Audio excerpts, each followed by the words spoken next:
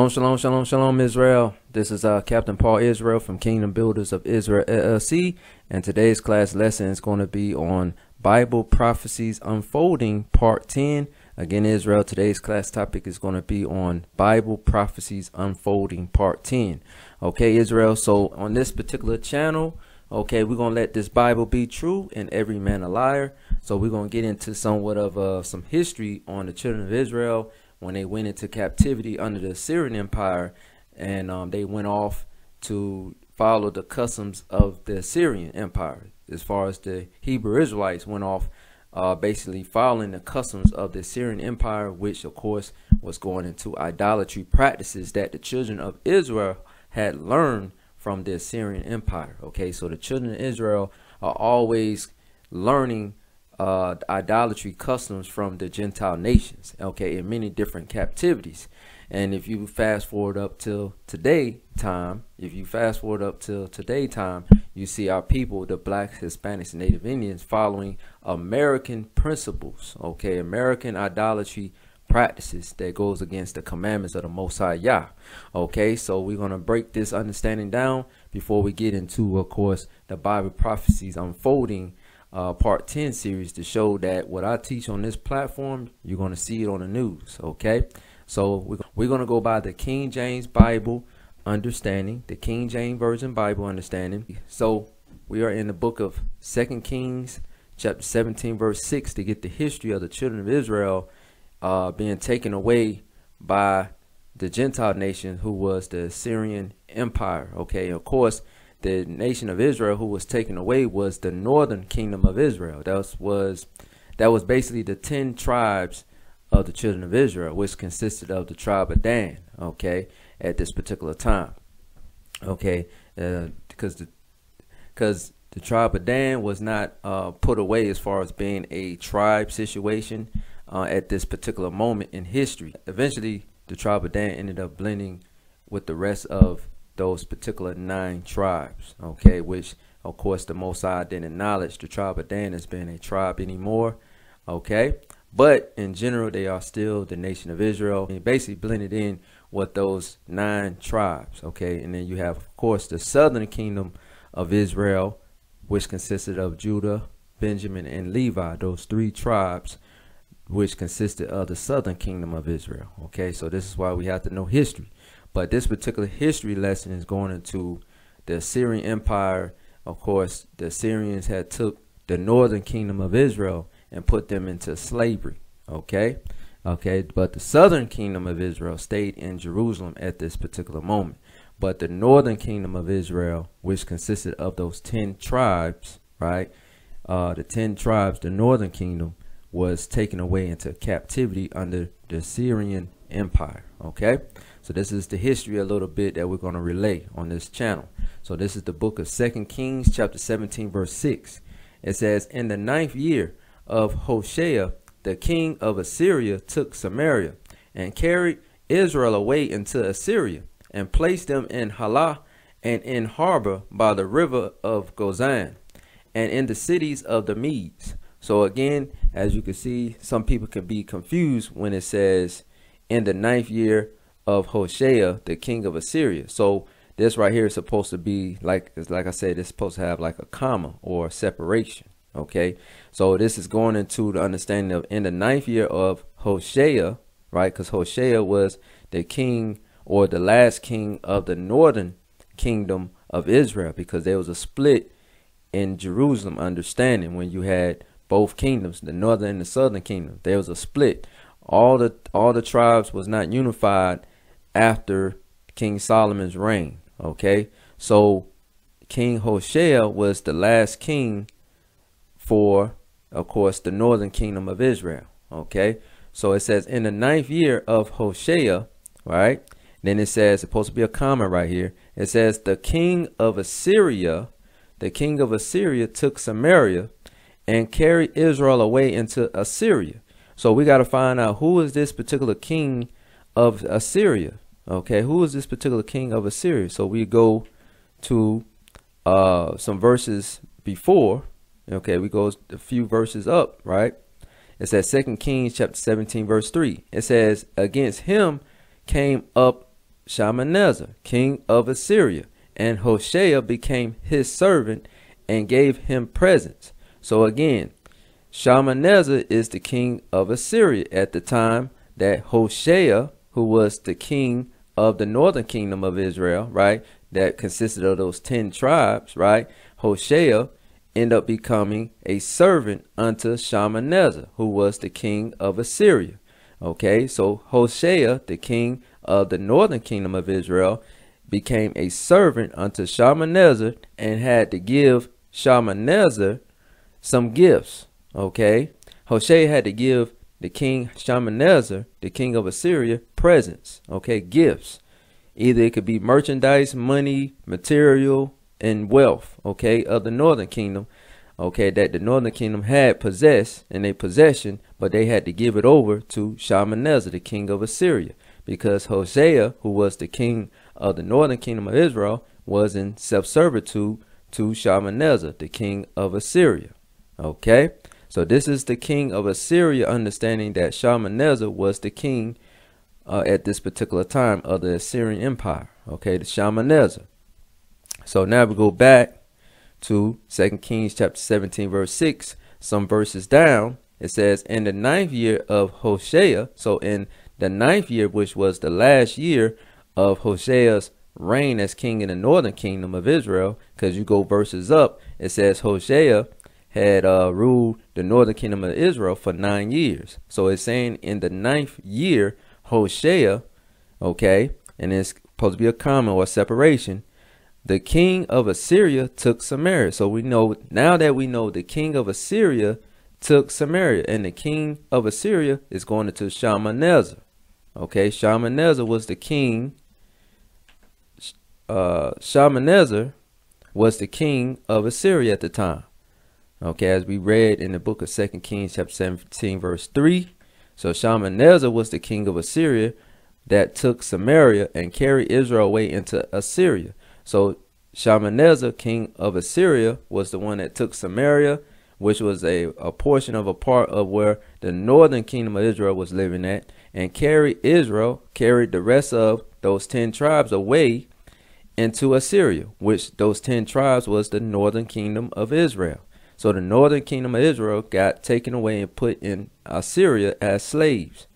And this particular king, Shalmaneser, had placed them in Halah and Harbor by the river of Gazan and in the cities of the Medes. Okay, so the king of Assyria, who was Shalmaneser, had scattered the Hebrew Israelites that were considered of those 10 tribes from the northern kingdom of Israel and dispersed them in different territories.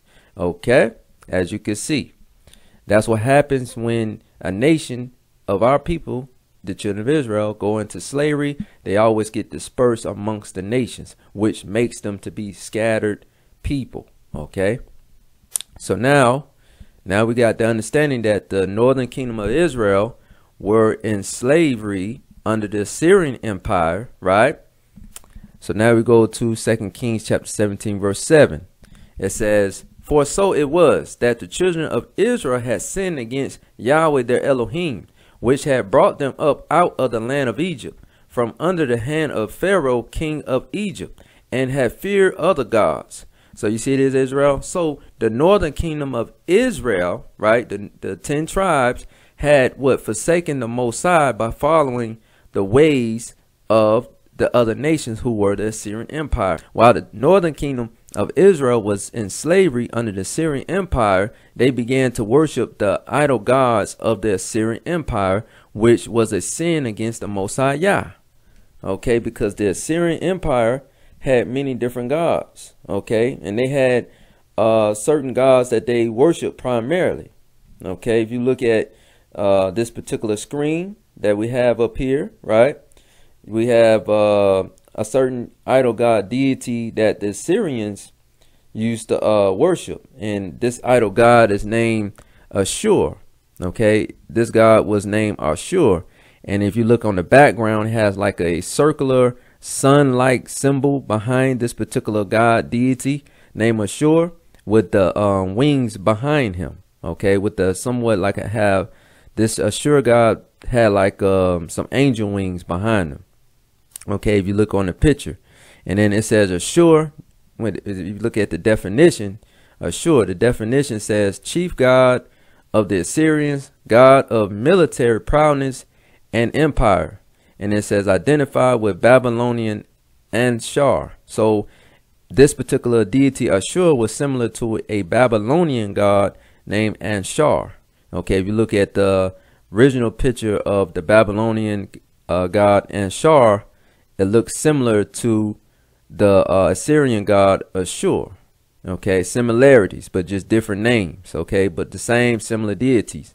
So the Assyrian Empire had a god deity that resembled like a militarized god deity with the sun symbol in the background, going back to worshiping of the sun god understanding, with the wings in the background. Okay, with the angel wings in the background. Okay, this is what the children of Israel was doing in the Assyrian Empire when it was worshiping the idol gods of the Assyrian Empire. And also the children of Israel was also worshiping another deity named Nisroch. Okay, Nisroch was another deity that the children of Israel was worshiping back then too as well, when they were slaves under the Assyrian Empire. And Nisroch is a certain character of an idol that resembles a bird like God. Okay, a bird like God. Okay, so this is what the children of Israel was worshiping as well.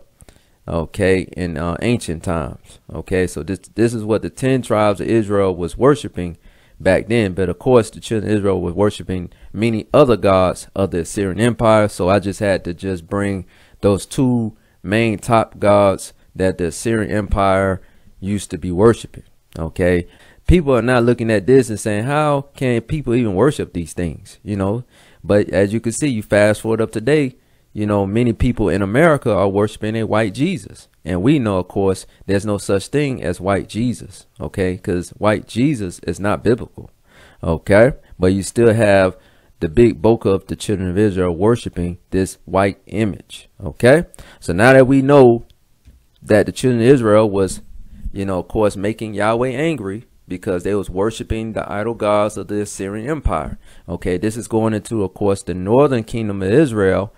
Okay, which is those 10 tribes that was worshiping the idol gods of the Assyrian Empire. Okay, because of course the southern kingdom of Israel, which consisted of those 3 tribes, Judah, Benjamin, and Levi, were still in Jerusalem serving the Most High Yah.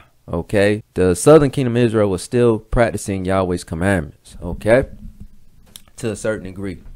Okay, now we go to the book of 2 Kings, chapter 17, verse 8. It says, and walked in the statues of the heathen, whom Yahweh cast out from before the children of Israel, and of the kings of Israel, which they had made. So again, the children of Israel, who were those 10 tribes, right, the northern kingdom of Israel, began to worship the idol gods of the Assyrian Empire. Okay, they walked in the customs or the statutes of the other nations. When it says statues of the heathen word is going into Gentiles. Okay, whom Yahweh cast out from before the children of Israel, because the Most High does not deal with idols. So again, the Most High always redeemed the children of Israel to what? Return unto his commandments by the Most High Yah destroying the nations that was worshiping idols. But the children of Israel kept following the customs of the Gentile nations, who are considered to be the heathen.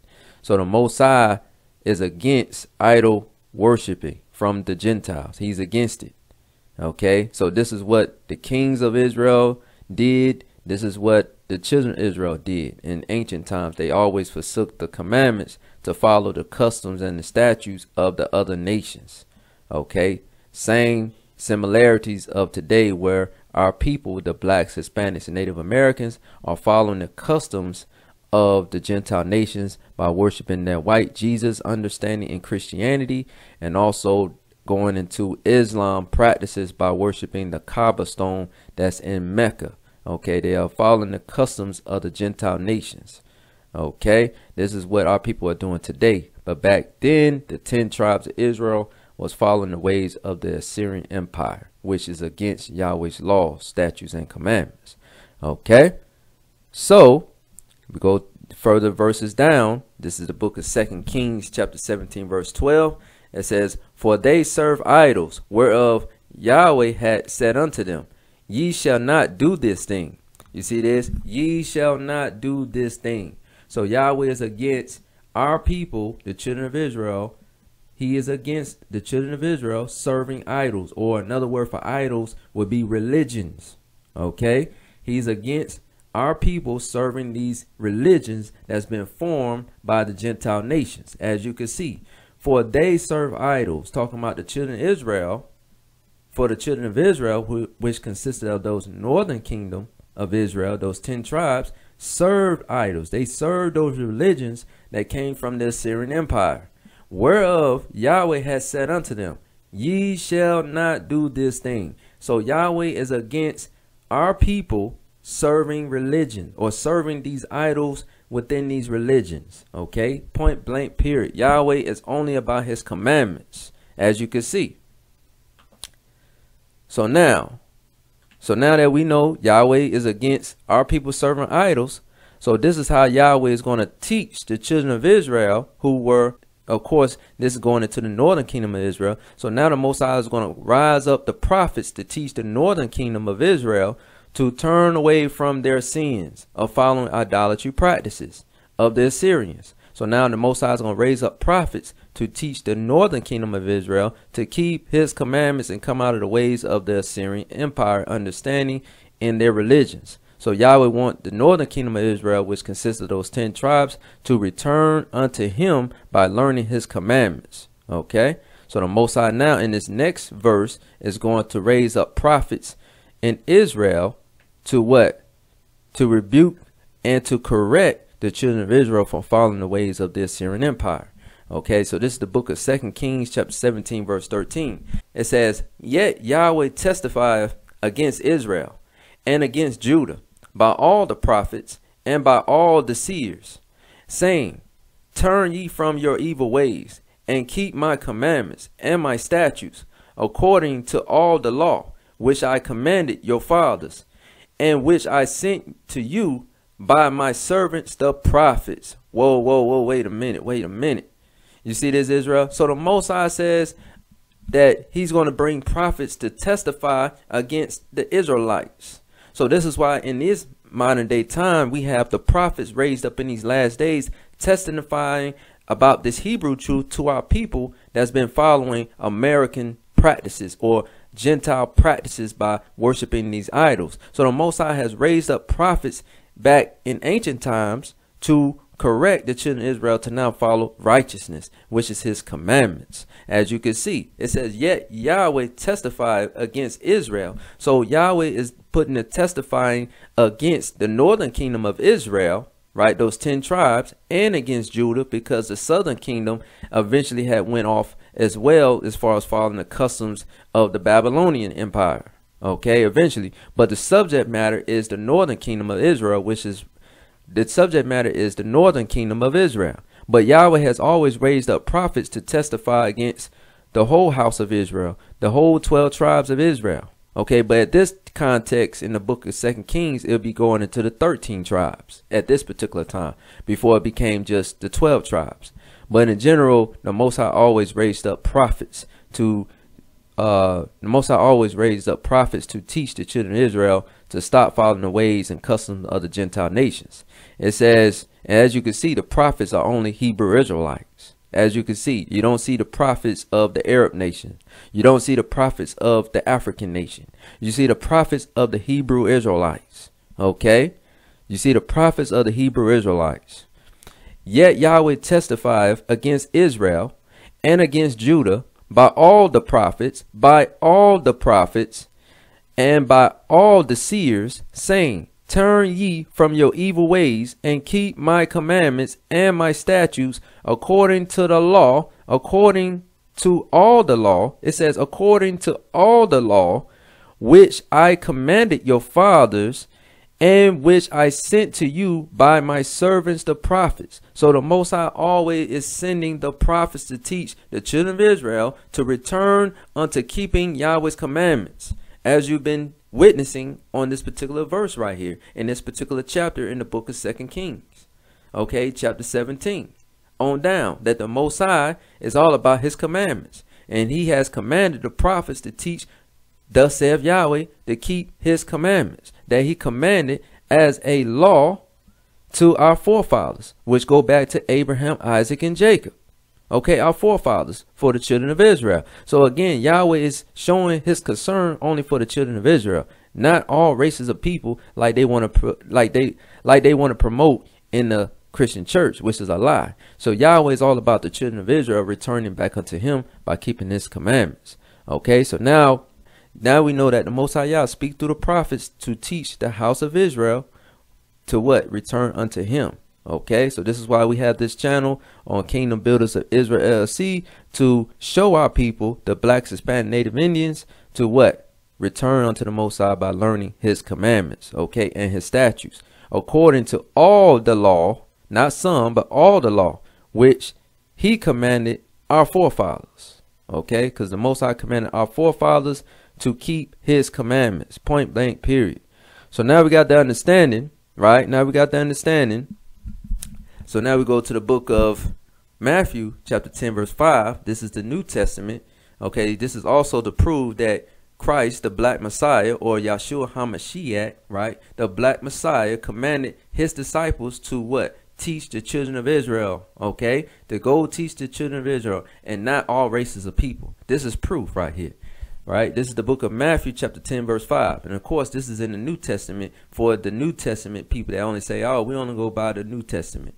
Okay, but this is the New Testament understanding. It's going to mimic the same understanding that we read in the book of 2 Kings, chapter 17 on down. Okay, so we go from Old Testament to New Testament, and the context has not changed. Okay, so this is the book of Matthew, chapter 10, verse 5. It says, these 12 Yahshua sent forth and commanded them, saying, go not into the way of the Gentiles, and into any city of the Samaritans enter ye not. So Christ, the black Messiah, is not concerned about the Gentile nations, because he's commanding the 12 apostles, or those 12 disciples, to go not in the way of the Gentiles. Don't even go to the Gentile nations. And into any city of the Samaritans enter ye not. So the Samaritans was kind of like a mixed breed of Hebrew, Israelite, mixed in with the Gentile nations, because the Samaritans consisted of the northern kingdom of Israel, which consisted of those 10 tribes that were dealing with the Assyrian Empire. Okay, they had fell away and kind of dispersed back to the land of Samaria after they was taken into the land of Assyria. So most of them was mixed breed. So Christ, the black Messiah, did not want the disciples spending their time there in the land where the Samaritans was, because it would be difficult to figure out which one is a Hebrew Israelite and which one is not, because the Samaritans was a mixed breed. Okay, and also the Samaritans had made an allegiance to a certain degree to follow the practice of the Assyrian Empire still, even though they was granted permission to leave those areas, okay, back in ancient times. But of course, in general, the Samaritans was a mixed breed of half being Hebrew Israelites or half being Assyrians or Assyrians descendants. Okay, so this is why Yahshua HaMashiach says, enter ye not. Don't show no concern with this group of people, okay, because you're going to be wasting your time on teaching this ministry, because they're not going to have understanding. And secondly, the Gentile nation was not given this understanding of this Bible like that.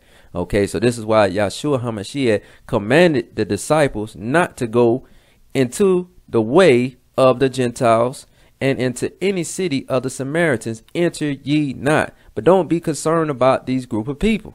Okay, the modern day Christian church of today is telling the blacks, Hispanic, Native Indians that salvation and Christ coming on the scene is all about all races of people come together unified. But here you read in this context, Yahshua HaMashiach, the black Messiah, is commanding his 12 apostles not to go into the way of the Gentiles. Don't even go to any city of the Samaritans. Enter ye not.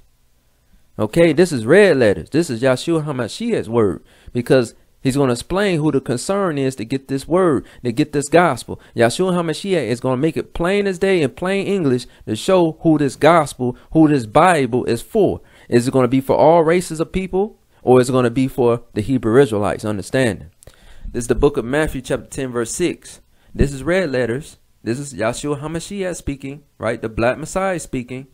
It says, but go rather to the lost sheep of the house of Israel. Whoa, whoa, whoa, wait a minute. So the black Messiah is commanding his apostles, right? His disciples that follow him.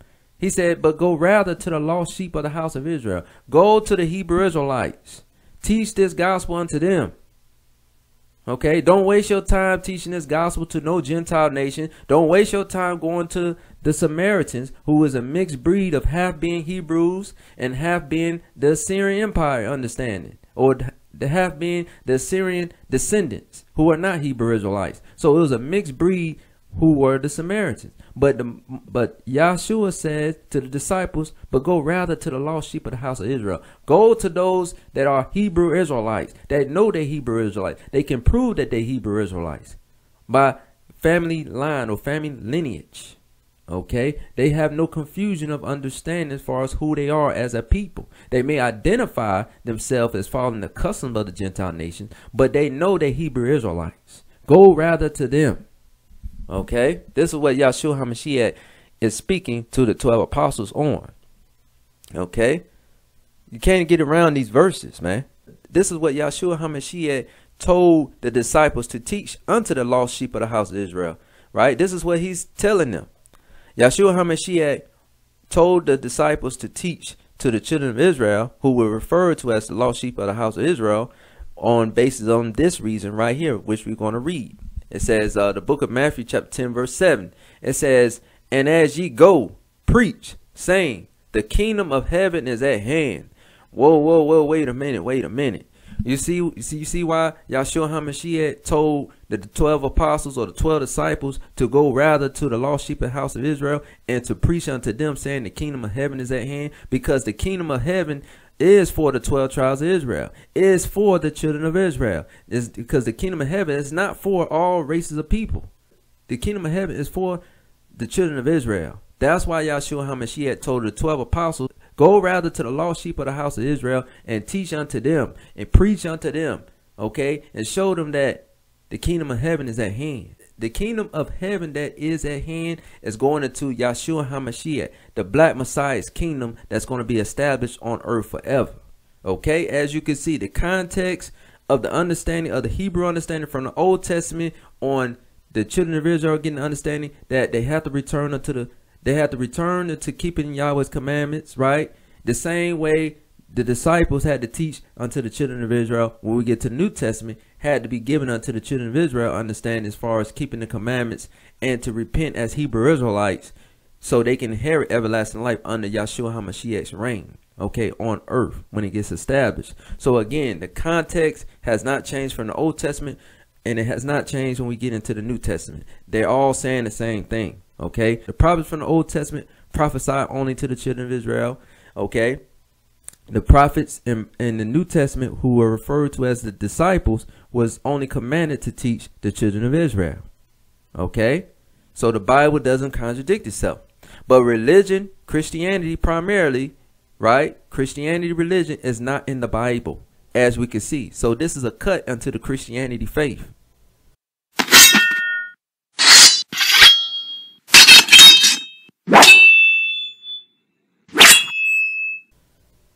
Okay, we're going to let this Bible be true and every man a liar. So this gospel, this Bible, right?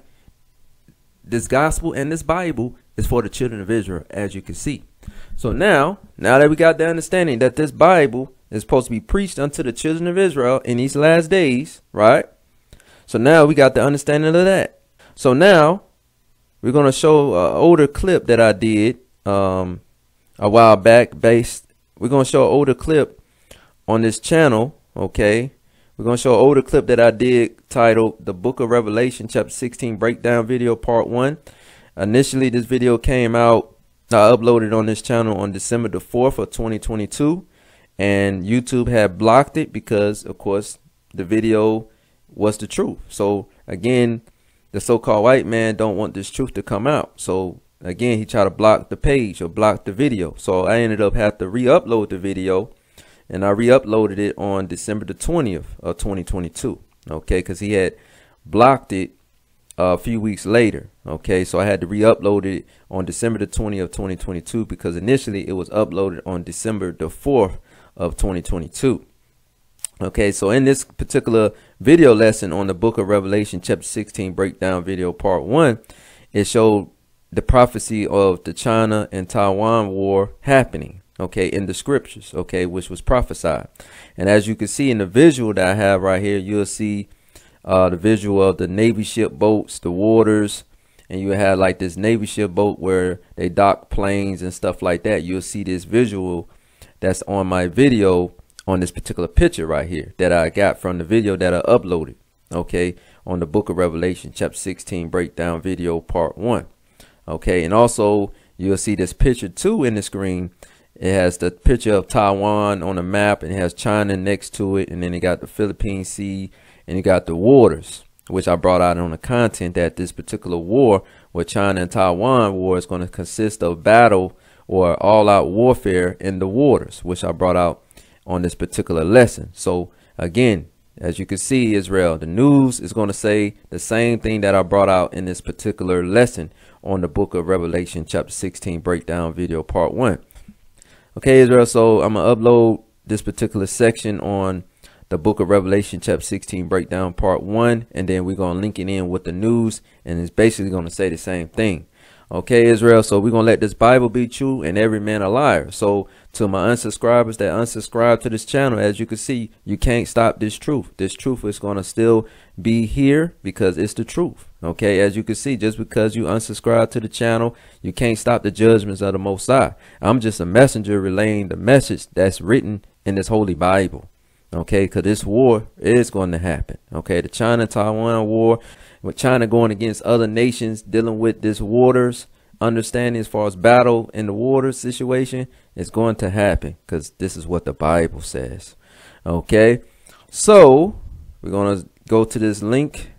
Okay, as far as showing you the video that I did, titled The Book of Revelation, chapter 16 breakdown video part 1, that I re-uploaded on December the 20th of 2022. So we about to get into it, Israel. So look at this clip, and then also look at this news clip where it's going to mimic the pictures that you see on the screen. Okay, it's going to mimic the pictures that you see on this screen. Okay, so other than that, Israel, stay tuned for more classroom videos on Kingdom Builders of Israel LC YouTube channel. Other than that, Israel, stay learning, keep this truth, spread this knowledge, and other than that, Israel, shalom.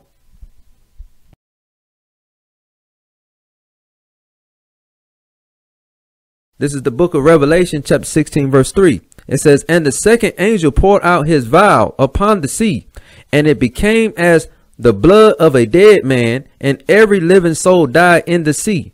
You see this, Israel? So this is going into another angel that was in the temple that poured out his vial upon the sea, which was that hologram mimicking the actual earth, mimicking the actual earth, right? That this particular angel was pouring his vial over the sea, or over the waters, over the earth, to bring the judgment of death. It said, "And it became as blood of a dead man, and every living soul died in the sea." So this is going into warfare. Okay, warfare. Primarily your more smaller wars. Okay, if you look at that Taiwan and China situation going on, right? Taiwan and China situation, that is what this is getting into, because when China attacks Taiwan, they have to mainly center around that water area, because Taiwan is basically on a area by itself around surrounding the waters. Okay, so this is what that conflict is going to get into. This is the initiation of this particular vow upon the sea. This is going into warfare. Okay, and there's going to be a lot of blood that's going to be shed in the waters of dead men or dead women, because we have the women out there that's in the military as well. But primarily it's going to be the army men of these nations that's going to be going to war during the China and Taiwan situation. Okay, so this is what this is getting into. And you look at this news clip that was uploaded back in August, I believe August the 7th of 2022. This is a news clip that you could check out, that this particular war will pop off. Okay, because it's centered around the water and the sea. Okay, so this is one of the judgments of the Most High is going to bring to this earth as far as warfare when it's dealing with the waters. Okay, this is going into the Taiwan and China situation.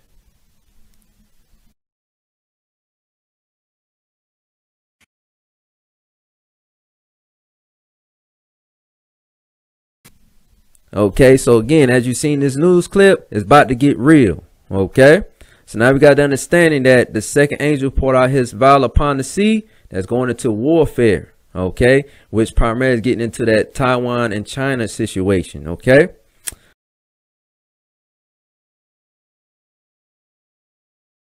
Thank you for joining us. Tonight, we're broadcasting live aboard the USS Nimitz. And while we can't give you our exact location, we can tell you we are here in the Western Pacific Ocean. We landed here just moments ago after boarding a C-2 Greyhound in Guam and landing on the deck of this massive aircraft carrier that stretches nearly 1,100 feet long. That's more than 3 football fields. And about this exact location on the ship, it's called Vulture's Row. It is a viewing platform high above the flight deck where the crew and others can observe the flight operations below. Today, the world is marking 1 year in the war in Ukraine when Russia unleashed the largest ground invasion in Europe since World War II. We've got reports tonight from Ukraine with CBS's Charlie D'Agata, and from the Pentagon with CBS's David Martin, who takes an in-depth look at the billions of dollars in military aid for Ukraine. All this as the U.S. prepares for a potential conflict with China. Tonight, the U.S. is confirming that they're going to be sending additional troops to Taiwan. That is big news. It is historic because the troops will deploy to the crucial island to help build out a training program amid increasing tensions with China. It's here in the Western Pacific where America's naval power is on full display. The USS Nimitz with more than 60 planes and 5,000 sailors. Guam is where we took off from this morning.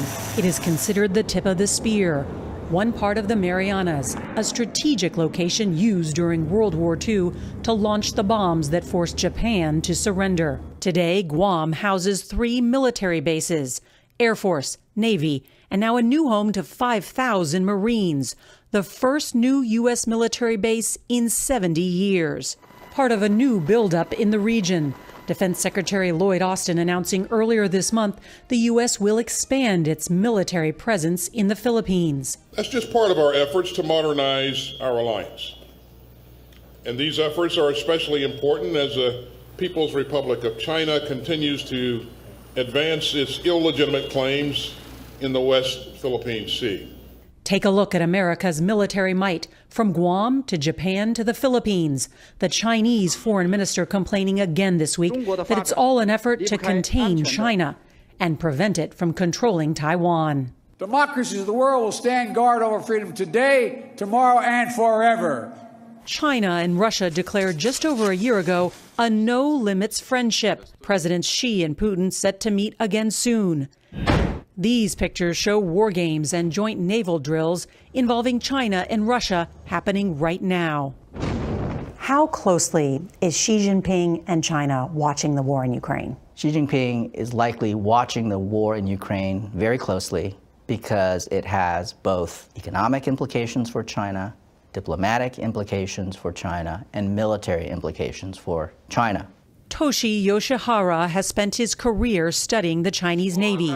He says Xi Jinping is learning lessons as the Chinese president considers invading Taiwan. The first is the nuclear saber-rattling that Putin engaged in at the outset of the conflict. Now, while Putin's nuclear threats did not stop the West from helping Ukraine, I think it was clear that the United States and its NATO allies were very cautious, took Putin's words seriously. And so Xi Jinping might learn that it might be to China's benefit to similarly engage in early nuclear threats. Republican Congressman Mike Gallagher is a Marine veteran and chairs the new House committee focused on China. One of the lessons of Ukraine is that when dictators tell you they're going to do something, you should pay attention. President Biden has pledged to defend Taiwan, setting the U.S. and China up for a possible conflict this decade. If this thing really escalated into a conflict between our navies, that would entail a level of destruction and death that we haven't seen for a long, long time. We're seeing firsthand how the Navy is preparing for that possible conflict in the Western Pacific. We'll have much more for you tomorrow and soon on 60 Minutes.